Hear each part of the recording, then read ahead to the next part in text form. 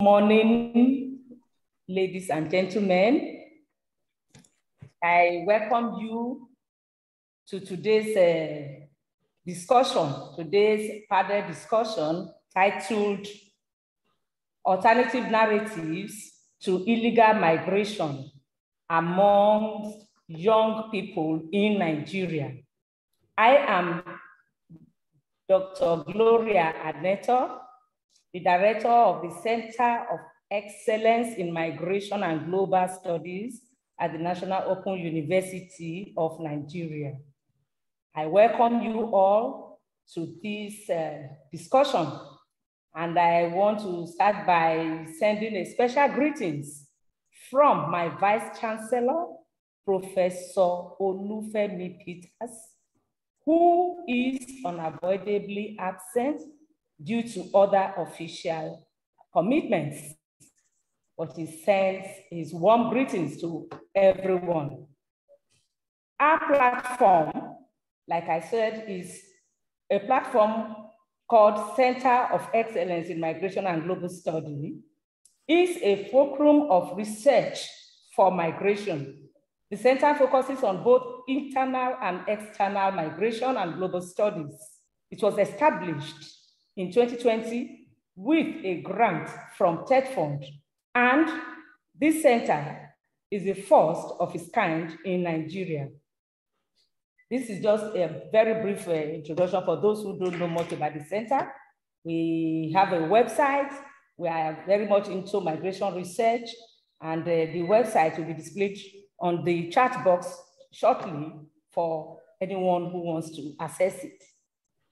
Today, this panel discussion is going to be with the CEMGS and members of Se19 Alumni Association of Nigeria, CAAN, British High Commission, and Se19 Alumni Program Fund, CAPF.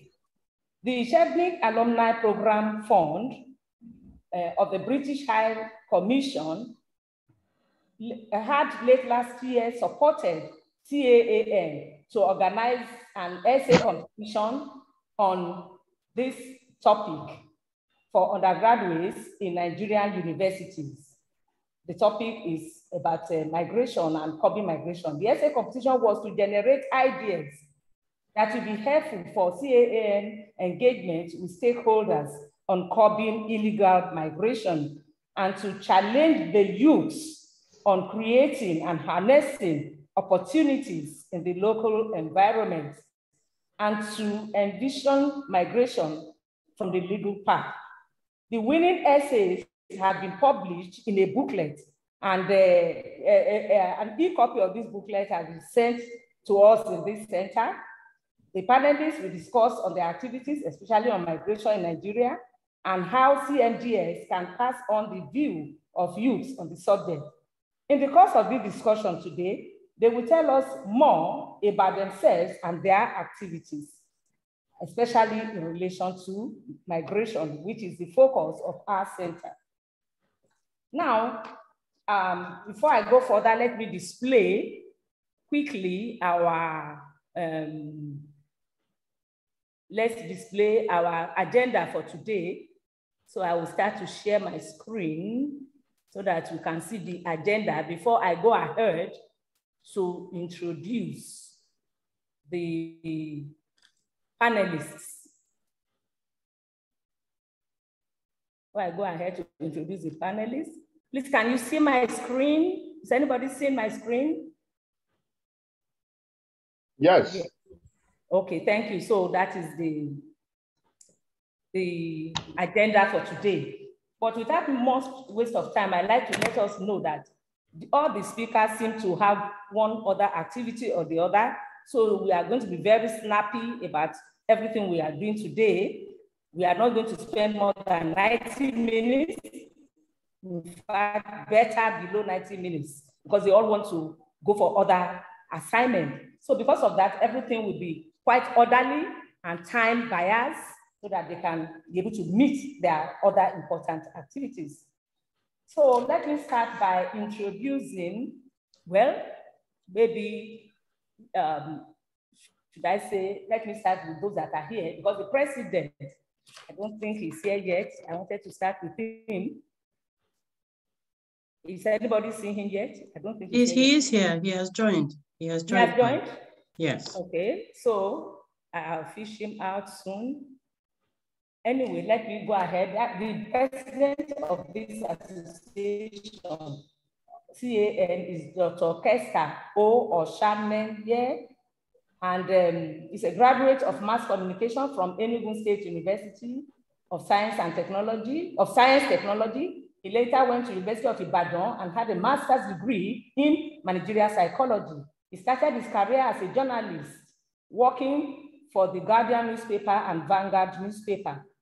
He obtained the prestigious Joint Chevening Scholarship of Vodafone Foundation and the Foreign and Commonwealth for a master's degree at the University of Strathclyde, UK in 2008. He had his PhD from the University of Aberdeen in 2019. He combines his work with teaching at 3 different business schools in the UK, Italy, and France.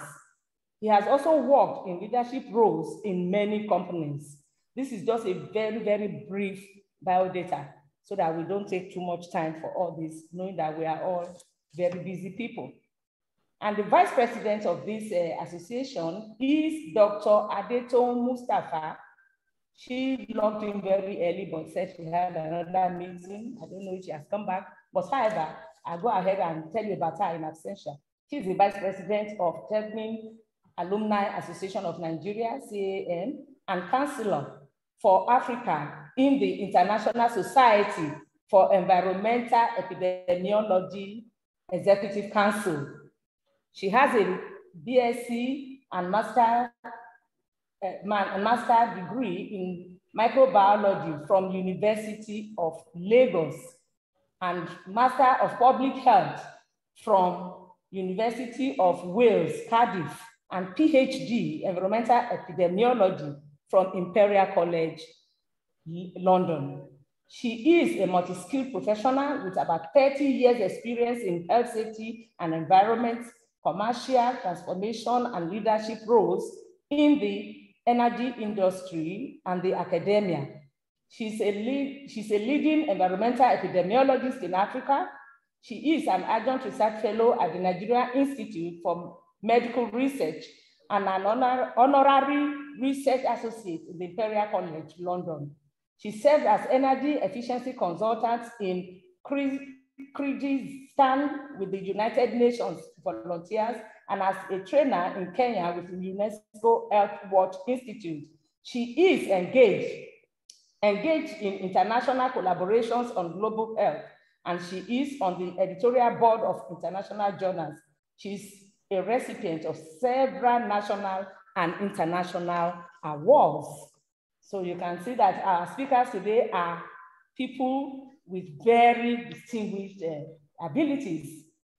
The next person I would like to introduce is Professor Abiodun Adeniji, who had his first degree from the Ahmadu Bello University, Zaria, after which he worked for the Guardian newspapers Nigeria, covering various beats in Lagos and Abuja for more than a decade. He won the British Chevening Scholarship in 2003 to study international communications at the University of Leeds, England, and began his PhD research immediately after his master's degree program at the same university in communication studies, which he concluded in 2008. He has worked as communication consultant at World Bank Economic Reform and Governance Project at the Bureau of Public Procurement, Presidency, Abuja, and Whitworth Consults Limited, Abuja. He later joined Bayes University as a senior lecturer in mass communication and then as an associate professor. He has been visiting professor of communication and multimedia design at the American University of Nigeria, Yola, and an external examiner to many universities. He is a fellow of the Chartered Institute of Communication and Development. Sorry that all these are very much abridged, but this is necessary for want of time. And finally, I'm going to introduce Mrs. Olufunlayo Ladepo, because the last person is not around, so she is going to be the last to be introduced. She is not the least at all, but is a graduate of architecture from Ahmadu Bello University, Zaria. Completed her master's in 2001 and has since then worked in Abuja. She worked with a renovation company as project architect until she joined the British High Commission in April 2006. At the British High Commission, she worked with UKVI, that is UK Visas and Immigration, for 13 years and was a manager of a team for 7 years. Out of the 13 years, she worked with DHC. In July of 2019, she joined the Chevening network, where she has had the privilege of managing the selection process annually. Her most rewarding experience so far has been the opportunity to profile ideas on the best possible engagement strategies for Chevening alumni.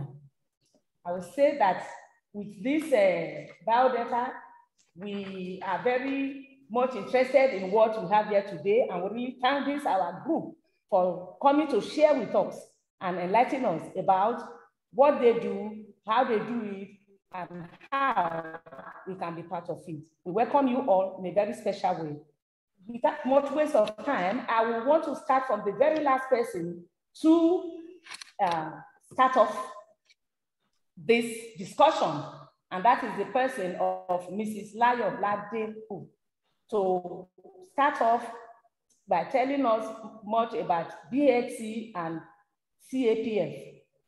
We have known the meaning of these acronyms, British High Commission and the Chevening Association Fund, Program Fund, that's CAPF. So we are going to hear from her now. In the next 5 minutes, let us hear from you, Mrs. Layo Ladepo. Let me stop sharing. I have enabled all the participants to share their screen if they would want to do so. Thank you very much, Dr. Aneto, for that introduction. I'm really very happy to be here. It's a great privilege to be here in your midst. As you mentioned earlier on, my colleague Boma is unavoidably absent. She's away on an official assignment, so it's just me here today. And I am one of the 2 Chevening scholarship officers in Nigeria, we both work in the British High Commission. So one of our main responsibilities as officers is first and foremost to manage the Chevening program. This is a program that is available in over 160 countries in the world and funded by the Foreign Commonwealth Office. It is for a 1-year master's program, and it is to study any course at any UK university. It is aimed at potential leaders with great interpersonal skills and strong academic backgrounds. Another aspect about what we do is to manage our alumni engagement across Nigeria. And so far, we have a network of over 1,300 alumni, and they are beneficiaries of the Chevening Scholarship Program. So this program sits under the British High Commission, and it has, we have the combined task of pursuing the UK's national interests and also projecting the UK as a force for good in the world. The British High Commission also promotes the interests of British citizens, safeguarding the UK's security, defending their values, and reducing poverty in the world. So for the Chevening program, which you've touched on a little bit, one of the ways in which we encourage our alumni engagement is by supervising projects that are supported by a fund, which is called the Chevening Alumni Program Fund, the CAPF. Last year, the Chevening Alumni Association of Nigeria, CAN, and the FCDO, the Foreign Commonwealth and Development Office, organized an essay competition which we titled Alternative Narratives to Illegal Migration. And I know that our President Kester and other alumni here present will do more justice to their participation in this essay in the course of this discussion. So usually what we do is we choose a project based on a theme.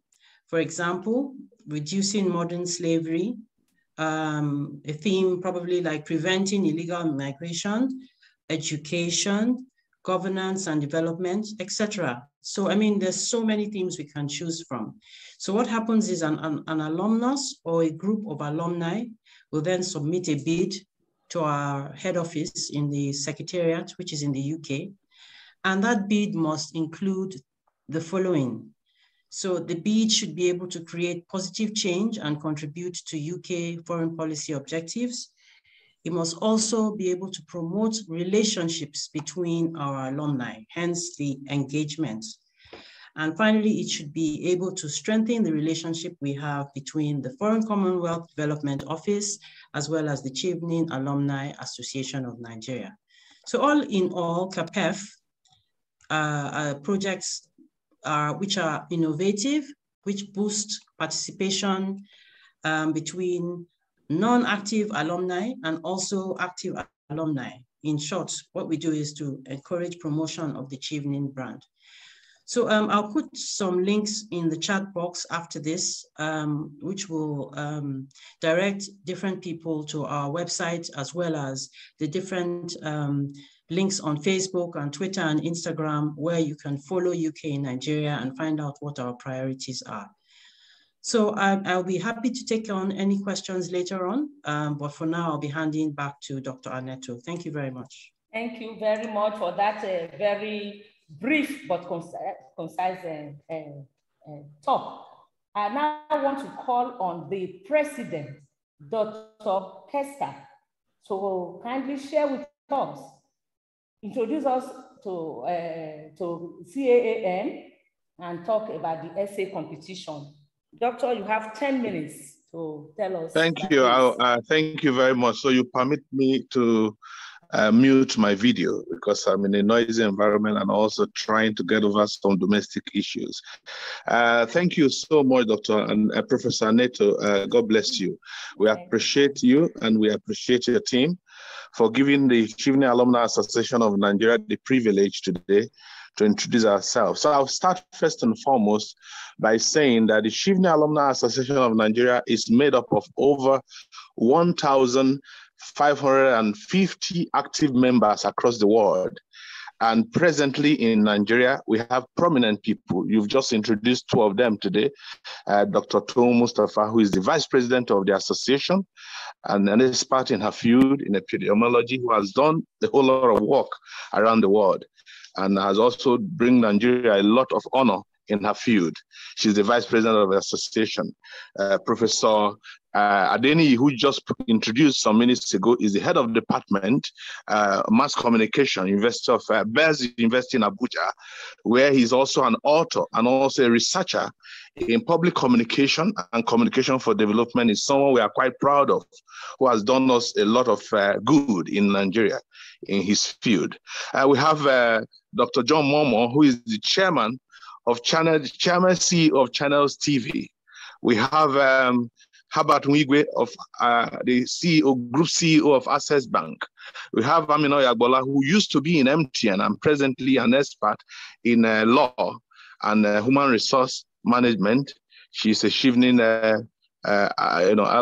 alumni member, and she's done so well in her field also. We have Dr. Adeduton, the immediate past CEO of First Bank, and many other Nigerians who I can't begin to mention. Professor Meshi of University of Edinburgh Business School, who presently is in European Central University, and many other people who had done so excellently well in their field. The Chevening Alumni Association of Nigeria is a distinctive association of people who had been given the scholarship to do their postgraduate degree in the UK, master's degree in the UK, in various universities across the UK. And each of them, after 1 year, comes back to Nigeria to contribute their quota towards the development of our nation. And it's an association that is solely meant to project the socioeconomic development of our country. In my association, I'm privileged to be the president, but we have executive members, executive committee members, and board of trustees. The board of trustees is headed by Dr. John Momo of Channels TV. We have Malan Garba Adamu. We have Amina Yagbola as a board of trustee member. We have Makis Nomi as a board of trustee member. We have Florence Iheme as a board of trustee member. And with the constitution, myself and the Secretary General are privileged to be Mr. Femi Adedikwe, who is the Secretary General, and myself, by the Constitution, are part of the Board of Trustees. So we actually contribute our quota towards different aspects of our nation. We decided to work with work stream, and we have economic work stream. We have a health work stream. We have corporate social responsibility work stream. We have economic work stream, I mentioned that, and information also, information and cultural association work stream. So what we do is that when we work with this work stream, we look at projects and activity that actually lead to the development of our nation in the little way we can, because we are an association that solely survives based on our contribution, annual dues. We don't get donation from government or anywhere, but we work with the British High Commission, Lyle and the team, through the projects they have, particularly the CAPF that she just mentioned. And the last project we are quite proud of, which is part of the thing the team will be talking about today, is about the illegal immigration. From research and statistics across the nation, we discovered that Nigerian illegal migrants to Europe and America, as at last year, was in the neighborhood of about 2,450. That was the recorded number. And we can't begin to put numbers to the people that died in the sea. So many of them died in illegal detention center. So we work with the British High Commission through Shivni Alumni Program Fund to say, let us shine some light in these issues. Let us bring them to the fore.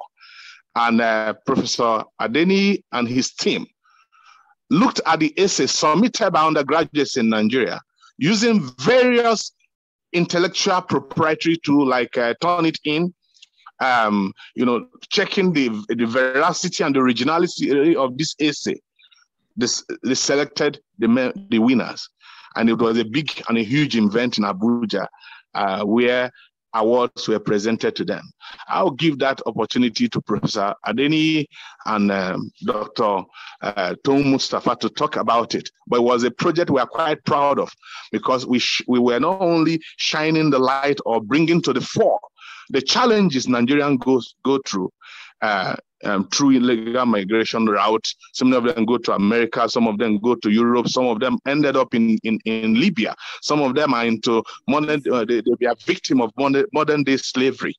So it was an opportunity to put all this into perspective. And some of the fallout of that project was that a book was published, and we are quite proud of the achievement. And the Foreign and Common FCDO, the Foreign and Commonwealth, that's their partner, also published it on their website. Those are some of the high points of this project. We are quite proud of what we've achieved, and I will now yield the floor to you. Thank you so much for giving me this opportunity to explain what we do. Thank you. Yeah. Thank you so much for keeping to time. That was quite exact. Thank you so much. And we also want to now call on Professor Adeniyi, who is going to talk to us on why youths migrate. Because the question is, why do youths migrate? So Professor Adeniyi has 10 minutes to talk to us about this. Professor Adeniyi, please. Thank you for giving me this opportunity. Quite a great privilege, and a greater privilege still to see my old professor, Sogodo, once more after a long while. And let me just also commiserate with President of CAN, Dr. Kester, who just spoke, who lost his father. I'm actually coming under the range of his voice after that incident. May God grant that. May God grant his Amen. Thank you so much, sir. Thank you, Yeah, sir. condolences, please. Okay, first of all, let me commend the NOUN and CPA led by Layo and company for the good job they are doing. This is an opportunity for us to expose what we've been doing, particularly with the question of migration. Yeah, I think we actually set out, like the president said, just to raise awareness amongst the youth, to review with them, how well they understood migration and what more they can do, to think away from it. What are the alternatives that they can find to illegal migration particularly? But I need to also put in context, the question of semantic that arose severally between whether migration can be illegal or rather irregular. It came up differently in circles, but we settled marginally for the question of illegal, because if you pervert if there's an infraction on the regulations of a particular country, somehow, although it may appear stronger, it's an illegal thing. Going against the law is illegal, but of course there are legitimate routes of migration, which one would rather have explored and which we expect our youths to explore, of course, which they sometimes largely fail to comply with. And of course, nations have come to terms with this as an illegal kind of migration, even if modern discourse around the question of migration often want to see it as rather illegitimate or irregular because they see it as a minor administrative infraction, which is still a continuing debate, but of course, we just have to put it in context, so that it won't look as if we're not cognizant of the context of the terms, as the case could be. And of course, we chose the youths, because we are witnessing youth budge. Nigeria is predominantly a youthful country. Most of our population, the demographic is huge, and there are questions around increased integration of youth in governance. And beyond that, of course, we have seen increased consciousness of youth, in the way they participate or in the way they want to see to development, or rather in the way they ventilate, as partly reflected in the answers question. So all these issues were conflating where we talk about coming up with an essay that will focus on the youth question. And of course, we're looking at migration because there's a frenetic race, a frenetic tendency to externalize hope on the part of the Nigerian youth. There's a mad rush to Canada even as we talk. There's an increased rush to Europe, more increased rush to the Americas. Many of them are going to Eastern Europe, some of them are not even, they don't also mind even neighboring African countries, And of course, if you permit them, if you ask them very deeply, there are sections of the Nigerian youth that won't even mind going to Afghanistan, just to leave Nigeria, So the obsession is just with traveling. And because they just believe that traveling, as the case could be, is synonymous with progress. So there's a historical doctrinal belief in the efficacy of traveling, irrespective of the dangers embedded in it. And of course, we see reports every day how they die. Because doctrinal belief that it is rather better to even die trying than not to try at all. And we'll see how migration agencies, Ministry of Foreign Affairs, try to bring lots of them stuck in Libya back to Nigeria. But regrettably, as they are being brought back, a lot of them are still trying to exit. They are still trying, believing in different kinds of powers that they can use, believing that because one or two of them succeeded, they too can also succeed, and because they just believe that it's a matter of luck. It doesn't matter whether they die in the process. The greater sin would be not to try at all. Trying is very, very important. So it was against all that background that we came up with that essay, and we saw all these sentiments reflected in the submissions of the entrance.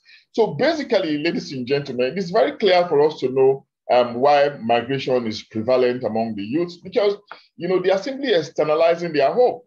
They live in a state of hopelessness. They do no longer see hope in the Nigerian system arising from overpopulation over the years. There has been consistent or persistent increase in our population with limited resources. we can't cope, you know. And of course, there's also the regrettable part of bad governance, poor leadership, you know, prebendal rapacity of those who are in government, you know, and obvious luxuriation in the midst of poverty, and of course lip services to the wishes and aspirations of the people. You know, we publicly see government officials, you know, mounting prosperity, talking about growth and development, but in actual practical terms, you know, they do little to actualize this. And of course, the youths are sensitive to this. They are doing this every day, so they cannot place their hope on any platform at all other than looking elsewhere. Those of them who are not from rich, privileged homes hardly can get job in lucrative public agencies. You know, of course, we know those ones. Those ones recruit nearly every year, but it's done through all kinds of underhand, you know, behind the scene processes, you know, excluding, shutting out a lot other of them who are qualified, you know, just because they are not connected, they are not privileged, you know, they cannot be had, let alone having the opportunity of being engaged. So where else would they look at? Of course, they are looking outside. All these things were reflected in their submission. And of course, increase in crime affecting everybody, even the elders are scared of tomorrow, you know, and when the elders worry, they worry more about the future of their children, you know, growing up in this system. And of course, these youths have become really sophisticated. You know, they are between the ages of 18 and 20 and 30, 35. They have become very, very sophisticated. They are alive to the downside of the system. And they are believing that, look, this is not a place to be. In a situation where elders are fearful, what else do we think of the young ones? So they reflected all these. And of course, the future to them is just bleak. What more will they do if not to look outside? It has resulted into this state of diehardedness, you know, about exiting, you know, about emigration. And of course, we know this emigration eventually leads to the rise of migrant diasporic community, which we are even still struggling to have. But I believe that's a question for another day. But essentially, I'm sure at some point you are still going to call me back to tell you what the entrance actually what they actually thought with respect to viewpoints from the migration. But this is a harmony, as the case could be, of all the thoughts that were gathered, you know, from the youths in the competition. And on that note, I will say thank you for your attention. God bless you. Thank you so much. Thank you so much. This is great. Everybody is so time conscious. I like that. We are getting it right. Thank you so much. And now I will call on Dr. Adetun Mustafa, who will also tell us what are about the possible ways to curb illegal migration. So Dr. Tom, please, can we hear from you? You have 5 minutes. Thank you. Okay, thank you very much. And I want to stand on the protocol already established by the previous speakers, and thank you for having us in here. I think we'll first of all need to come to the reality of the scale of the problem we have at hand. The United Nations population projection of 2020 actually puts Nigerian population at 206 million and projected to double by year 2050. And currently, 43% of Nigerians are less than ages of 14, while we have about 63% of our population less than the age of 25 years. The median age in Nigeria is about 18 years, which is even lower than the median age for Africa, which comes to around 20 years, and the median age for the rest of the world, which comes to around 29. So essentially, Nigeria is a youthful nation. And we really need to begin to look at that. Imagine 43% of your population that are under 14 years. In the next 10 years, they will be 24, they will be in their early 20s, and they will need employment. So how do we curb illegal immigration? Professor Adeniyi has done good justice to what the drivers of illegal immigration are. And he raised a salient point, which is about poverty and opportunities. What are the opportunities? And these are the drivers we actually need to look at and address before we can curb illegal immigration. To be honest with you, migration has been an ancient, bold step that people take. and there is nothing wrong with it. It is so important that 18th of December every year is designated as World Migration Day. And it is recognized globally that migrants contribute their knowledge, their skills for the betterment of the society where they live. So migration itself, it's nothing wrong. It is a welcome, it is a dynamic thing that happens in the environment. But what we need to look at in this discussion today is, why are Nigerian youths actually endangering their lives to go the illegal route? And like Professor Adeneye has said, one of the major issues is poverty. Whether childhood poverty or even poverty by their parents, and the limited opportunities. When you look at our education system, people will migrate for various reasons. One would be that when I get to somewhere else, I will have a better education. How many have went to a public school throughout? For my primary and secondary school, even my university were public schools, you could say on scholarship. But how many people can afford to put their children, how many children of you and I on this call can afford to put our children in the Ibadan City Council primary school I went to? Many of us will not. Why? Because we know the quality is not as good as what we benefited from. So I think we need to address, if we want to curb illegal immigration, we actually need to look at the drivers of the illegal immigration and begin to address them. We need to make sure that our public education is competitive and attractive enough for people to want to send their children. And it is not a brain surgery. I lived in Port Harcourt a long time. There was a time during one governor, ex-governor, that public schools, public primary and secondary school were revamped in River State. People were actually withdrawing their children from some private school to such school. So we can do that. The other one is opportunities. Alternative opportunities to earn living are not very prominent for youths. The only thing people know about is, at least if I get to somewhere else outside Nigeria, I will be able to earn a living and have a decent average living. I think we have not done enough to let people understand that despite all the challenges we have ample opportunity to succeed in Nigeria. There are lots of empowerments that will happen. I mean, a population of 200, imagine the markets that we have. Imagine the markets we have. And that is one thing other people see in Nigeria, and they come to invest in Nigeria and do things. We need to start reorientating our mind to saying that once you go to university, the next thing you need to do is to get employment in the civil service or in the academia or white collar job. We need to let people realize that there are lots of other things people can do. And please permit me to share my life experience. I did not start working like this. Nigeria has always been a challenging place to be. Even when I graduated in 1990, it was difficult to know it is difficult to know where to start from. But what do? I did not start by working in my energy sector.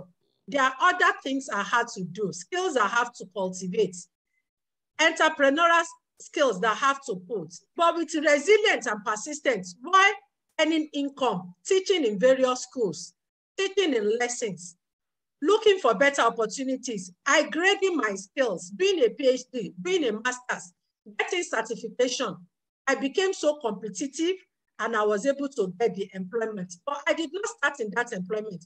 I think we need to do more to help youth to have intergenerational conversation, to be able to realize that there are other things people can do in the short term to equip themselves, because even where they are going to, if they don't have the requisite skills and knowledge, they are not going to be better off.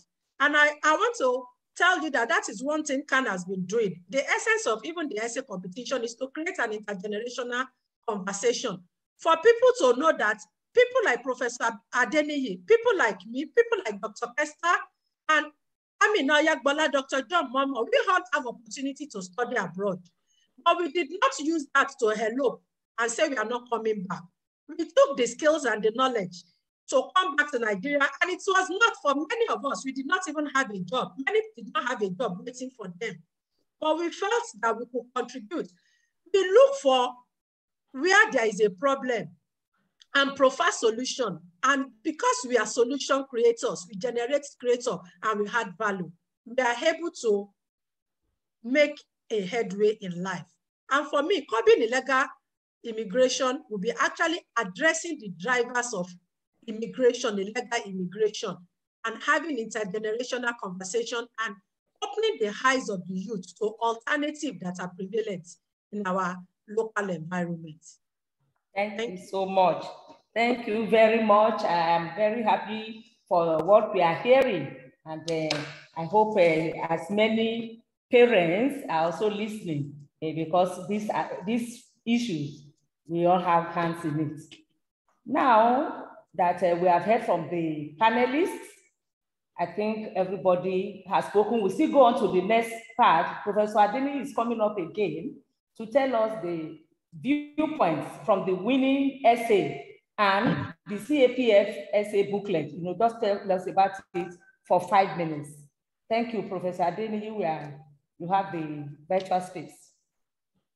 Okay, thank you very much once more, and I appreciate my colleague, Dr. Tong, you know, for that brilliant submission, because I remember we worked very closely in the thick of the essay competition.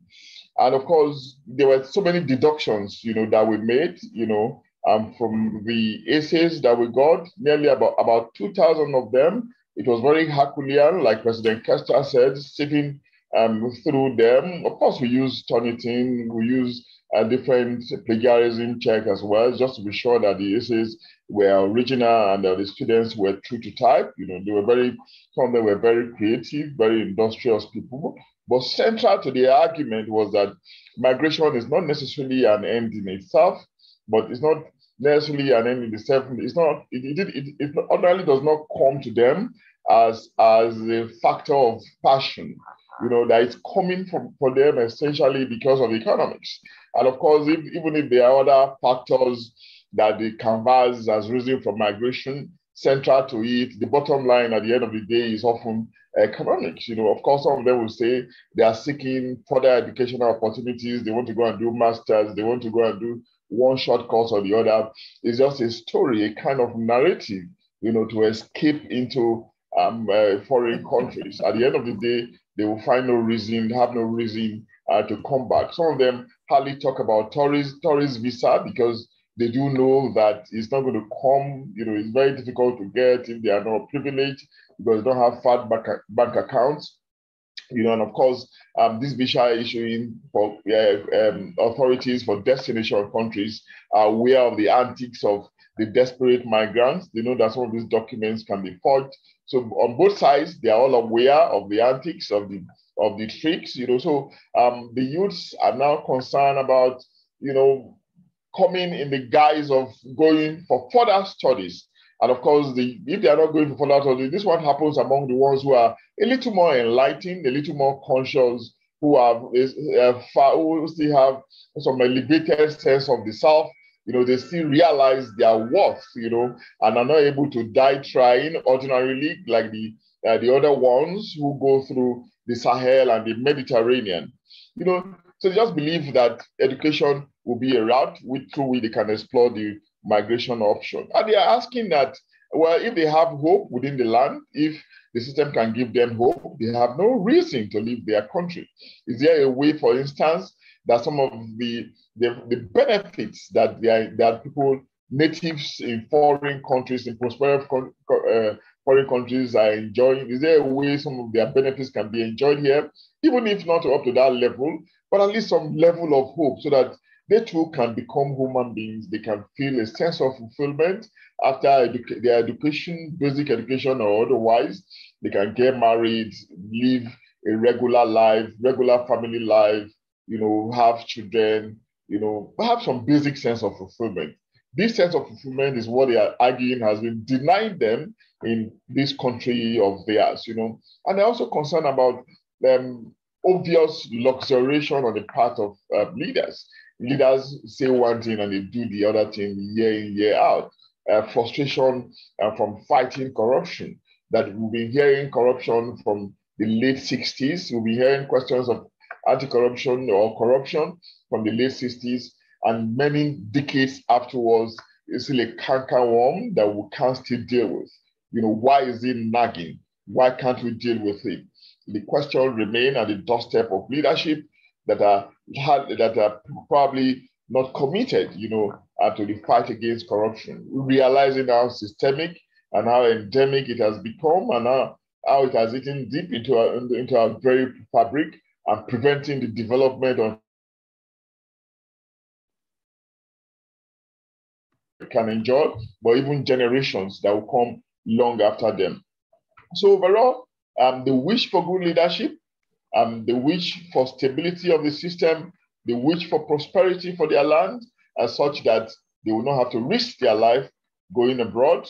And because fundamental to every migration, and I think like, finally on this note, Dr. Tom make that point, when an age of globalization, you know, where the world has become largely decentered, there's movement, cross-movement of people. So if migration is okay, if it is legitimate, movement is okay if it is legitimate, but when it becomes irregular, when it becomes illegitimate, it becomes problematic. Why is our own youth, why are they involved in the illegitimate, the irregular one? Of course, because of some avoidable internal contradictions reflected around our poor or parlous economy. So can we rectify that through good leadership? That's a question the youths are having. Once this can be achieved, even if they see semblances of it, of course, they will think away from migration. That's my submission, ma. Thank you once more for the opportunity. Thank you very much for that wonderful submission. I seem to fall in love with all the points raised there.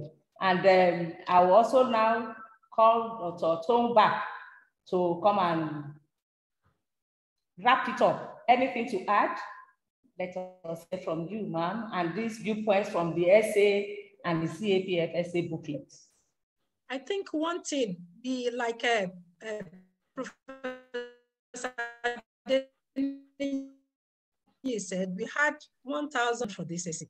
And it was interesting going through many of those essays after we pruned them to around 500, and then being able to get the top 7 that were ranked by cross-function, discipline team. And one of the things that everybody agrees on, the views of the youth on what we can do to curb illegal immigration were interesting, and I hope that we all as adults and policymakers and leaders and parents will listen to it. One of it was as simple as letting people know the realities, the living realities of the countries where many of Nigerian youths want to go. There is a tendency to proclaim maybe the OECD countries as a place where it is so easy for you to pick to make it in life. And you just go in there, everybody is free. Nobody tells you about the almost 40% tax you will pay on your earnings in Canada, 45% tax.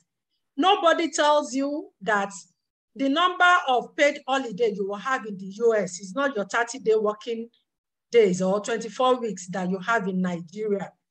The living realities in the UK, nobody tells you that you pay for everything, that you earn, that all your bills go on pay, all your earning goes on bills, and that if you don't have the necessary papers, life could be miserable for you.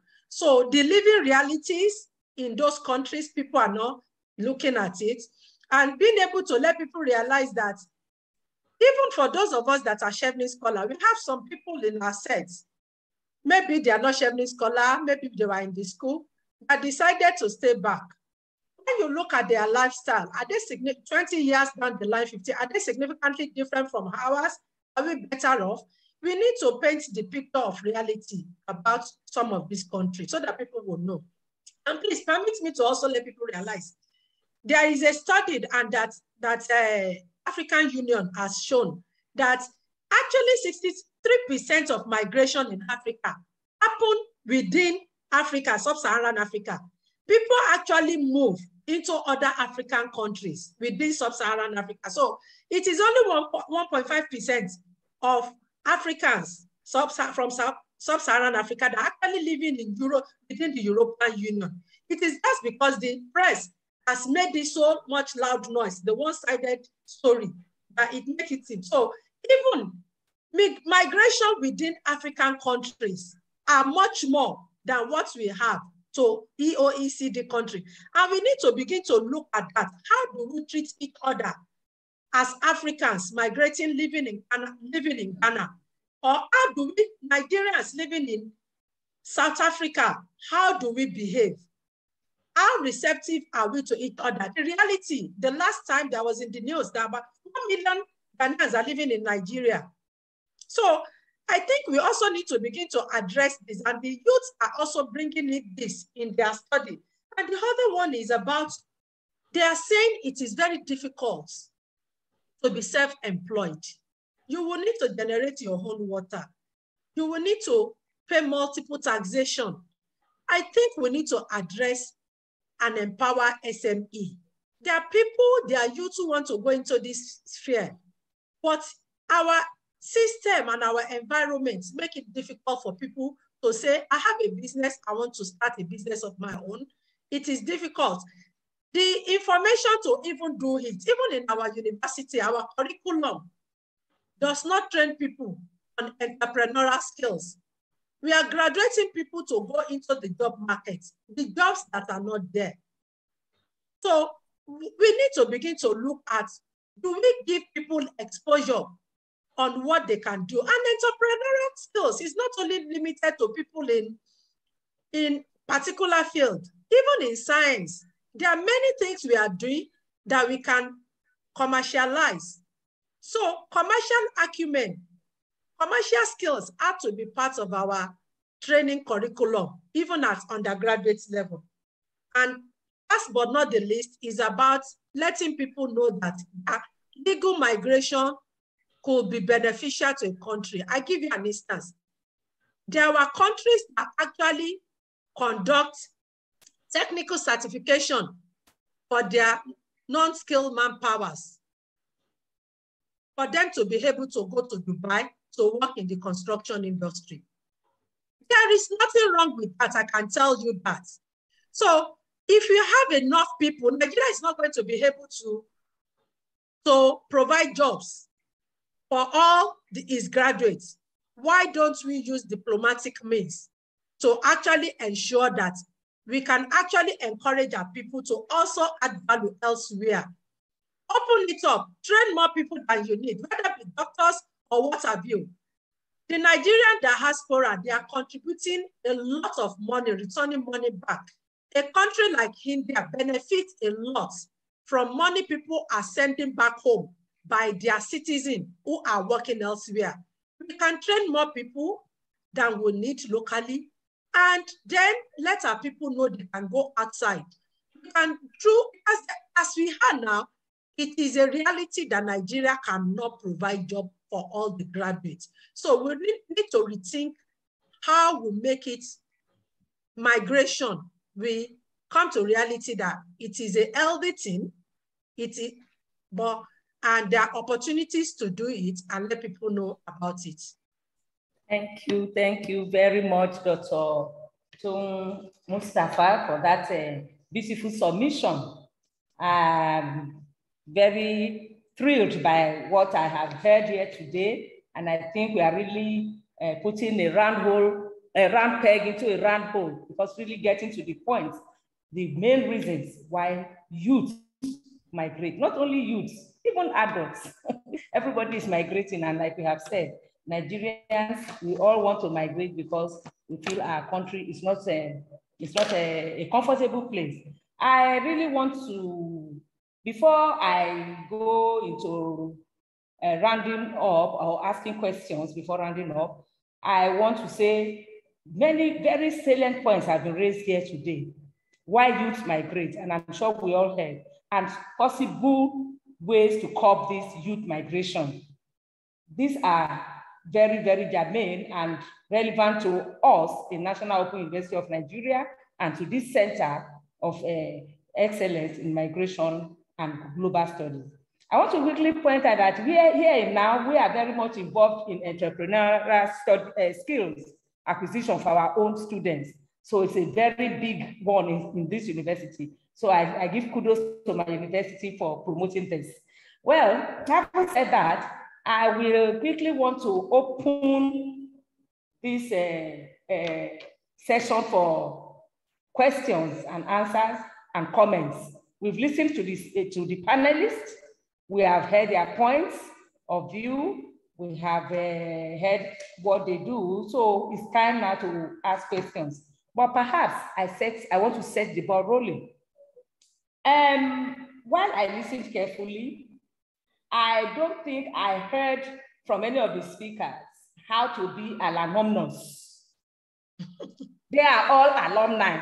What they did that they became one, we don't know. Is it because they were sponsored to go and train by this chefman? That's why they should throw more light, because I can stand up now and say I want to be one, and I don't know whether I'm qualified. That's one. I also want to, of course, they've been able to tell us alternative to migration is to have entrepreneurial skills, but I want us to look at that more again, because we have seen that there are drivers, like you have rightly identified, especially Dr. Tom, you identified drivers, and governance is a major one.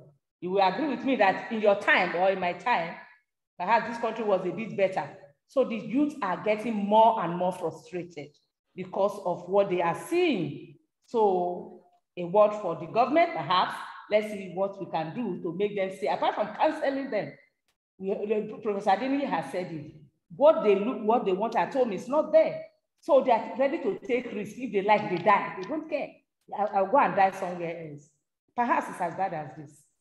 Then I also want to, of course, ask CEMGS, like I have told you at the beginning, we are a center established by Tech Fund on migration and global studies. We want to know how can we collaborate? We are an ODS system. How can we collaborate with these beautiful and laudable activities that you have in this CEMGS and the others? Then I also want to ask, this essay, this wonderful essay that these students have been able to put their thoughts together, that you have been able to assess, and winners have emerged, a beautiful one. I want to ask specifically, is it for university students or secondary school students? What level of students really took part in this essay? Having said that, I want to give the room for others to also put in their questions while the individuals who are going to give answers are noting them. And I will call the speakers one after the other to respond as necessary. So perhaps we just wait to collect the questions.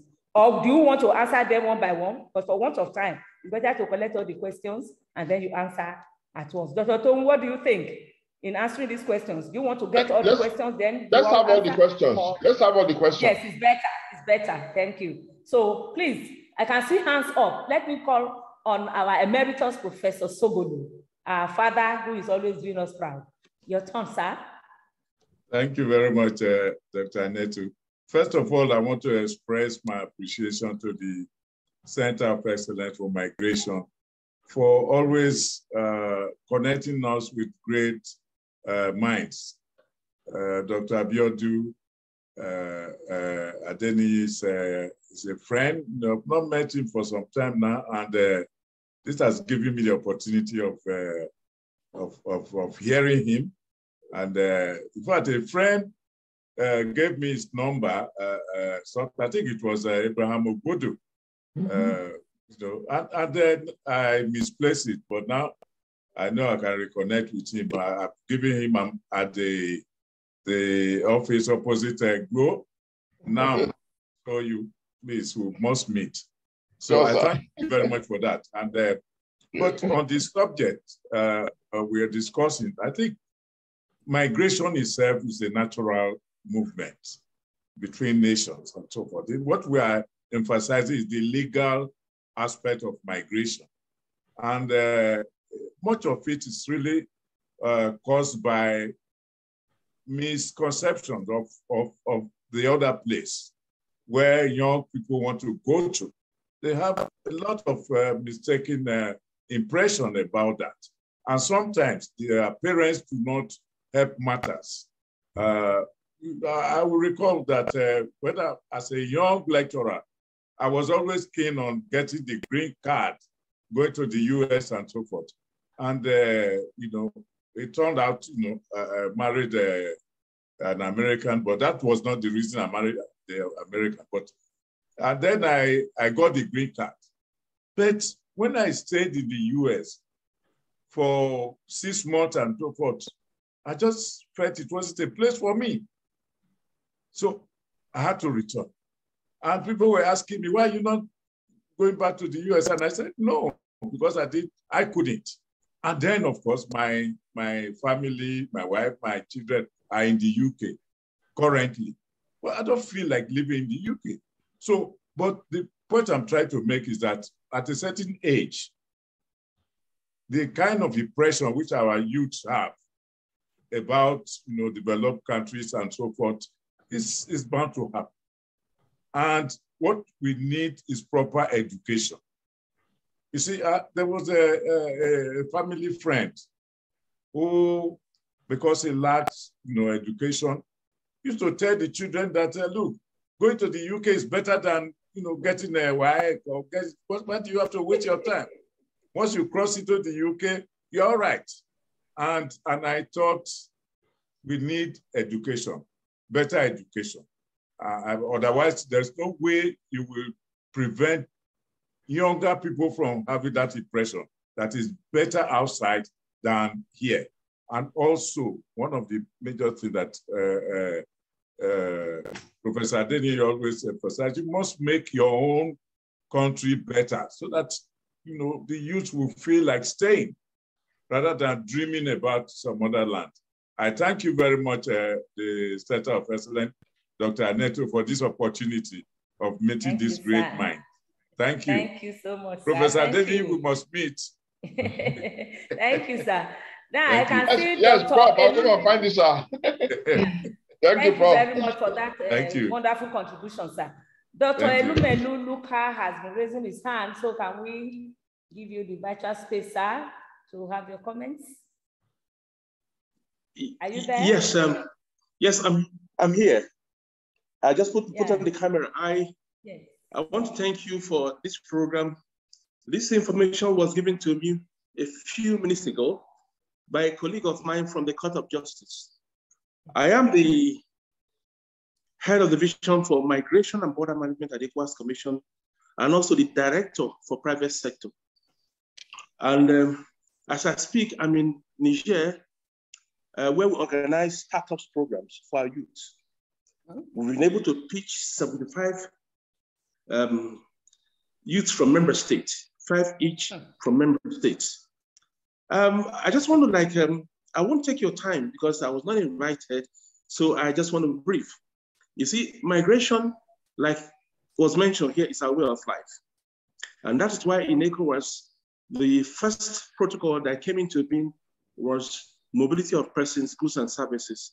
That's the protocol of freedom of persons, right of entry, residence and establishment. Beyond that one, they had additional text in terms of addressing mobility outside the region. And that's why we say regular and irregular migration, not illegal migration. This document also outlined a broad spectrum of intervention in terms of migration management. That's the ECOWAS Common Approach on Migration, which was adopted in 2008. Excellencies, the documents also develop actions. The actions are in 6 areas of intervention.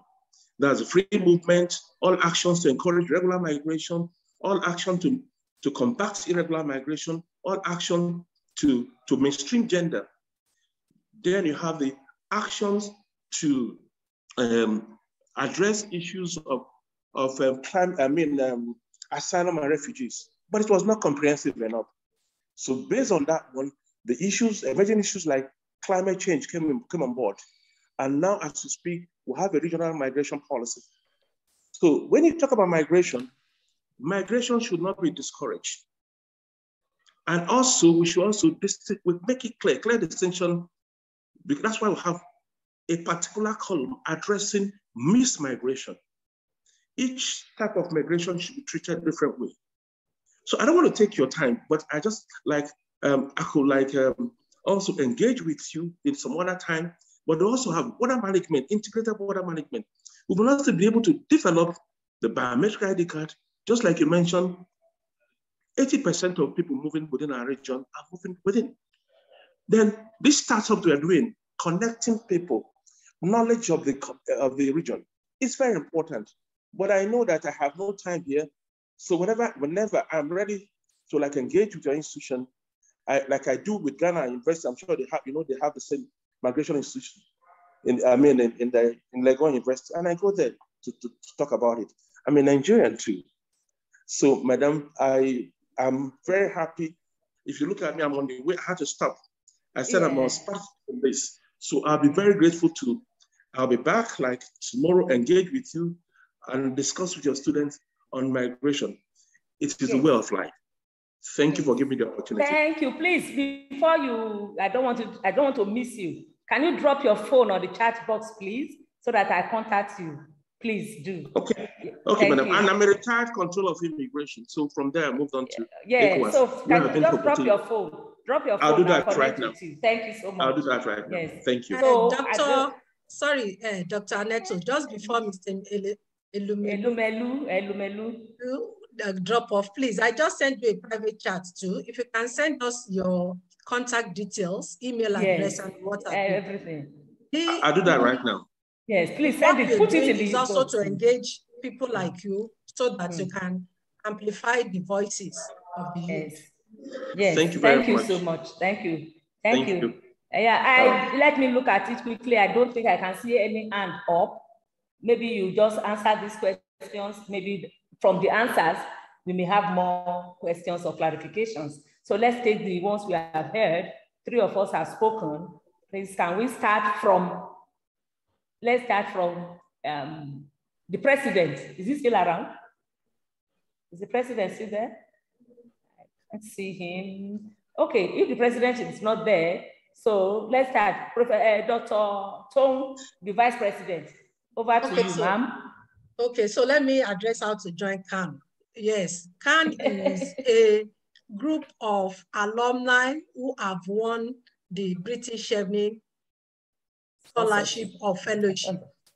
So when you come back, you are an automatic member when you come back. And how to join, you can get more details about British Chevening.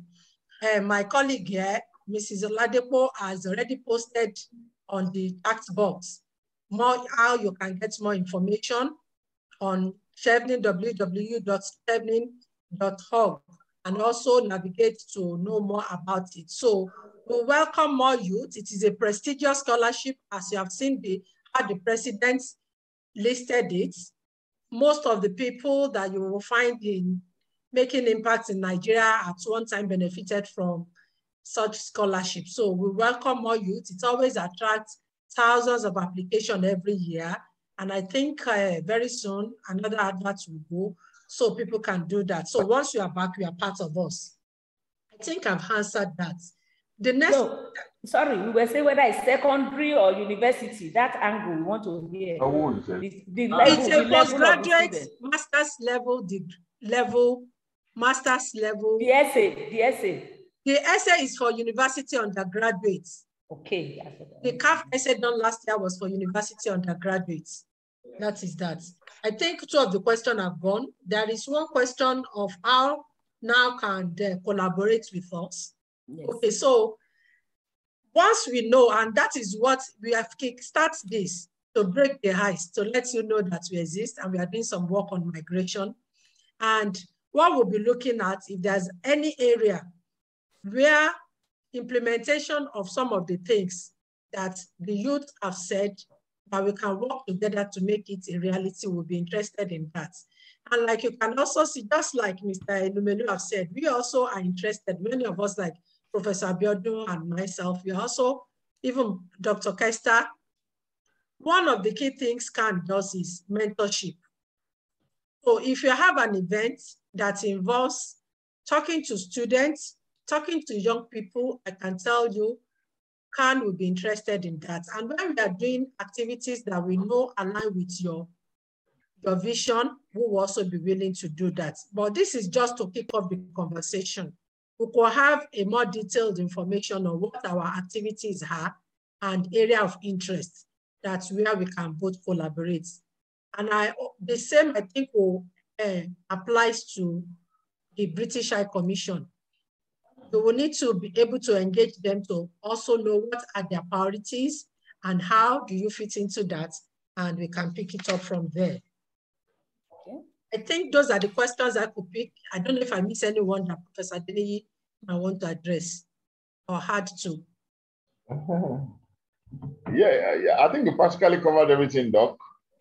Yes, You practically covered everything because most of the questions bordered on administration, of our processes, and you dealt with them. And of course, just to add that the personal experience of Professor Sogolo to Professor Emeritus, that is, to his migration experience, it's always very instructive, and in this business of migration and diasporization, most of the time we'll leverage on personal individual experiences, to illustrate cases, as examples of why people should either migrate or not migrate. So because there are different experiences. I will always make the point that it's often like marriage. There are no two marriages that can be the same thing. They are always very unique, have their own specificity. So it takes the ingenuity of the parties involved in the relationship to devise ways of cohabitation, and that's how migration is too. Yes, most of the time it may be inappropriate for one person, but it can be appropriate for the other person. But if you look at it on the scale of 1 to 10, how many people have actually had very good tales about migrating illegitimately and legitimizing it at the end of the day and making a success out of it? How many? On the scale of 1 to 10, you just find that the number is on the wrong side of that scale, as the case could be. So overall, I think it's been pleasurable exchanging thoughts with you. We thank you for identifying us. Like my bosses have said, the president and the vice president, we're always there to support you. We are partners in progress, definitely in the field of intellection and ideation, and we always look forward to meeting you anytime possible. But for me, I'm going to meet Professor Sogolo this week in his office. Thank you. All right, thank you so much, and I admire the reunion. Thank you. Yeah, thank you so much. I don't think I can see any hand up. Anybody else wanting to make any clarifications? But since we have your contact details, we are okay, and we surely build on this start. We build on this takeoff by God's grace. I really want to say we have had a very nice, this is just about 70 minutes that we've been here now, and that's it. It's so fast, and I'm sure Dr. Oto is happy because she had been worried about time. And I told her we have no problem, things will go well. And thank God, everything has gone well. We appreciate all the panelists. It's been wonderful meeting you, and thank you for sharing with us. And we thank all our guests for coming here to listen to them and contributing. We really appreciate Dr. Elumelu, even though he said he was not invited. It's an open invitation. This platform is an open invitation.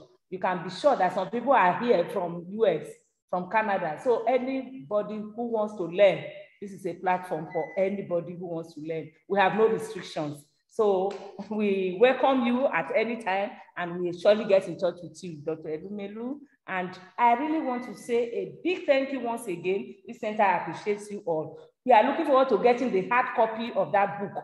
I know the e-copy has been sent to my mail by Mrs. Layo, But I want the hard copy. So Dr.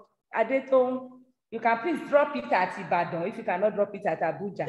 I'm in Abuja, National Open University. If you cannot drop it here in Abuja, at least she knows where to drop it in Ibadan. I know she knows. Thank you so much for being with you. We really appreciate you. God bless you. And in summary, that we have been able to learn that they have an essay competition on annual basis where they select people who merit to win. It goes through a strict selection. So we are looking forward to that essay when it's open again. We may be interested. We may get somebody who is interested to be part of it. And we really thank you for enlightening us on why youth migrate and some ways to curb youth migration. And on that note, I want to say a big thank you to you and have a very wonderful day. Enjoy the rest of your day. Thank you and God bless.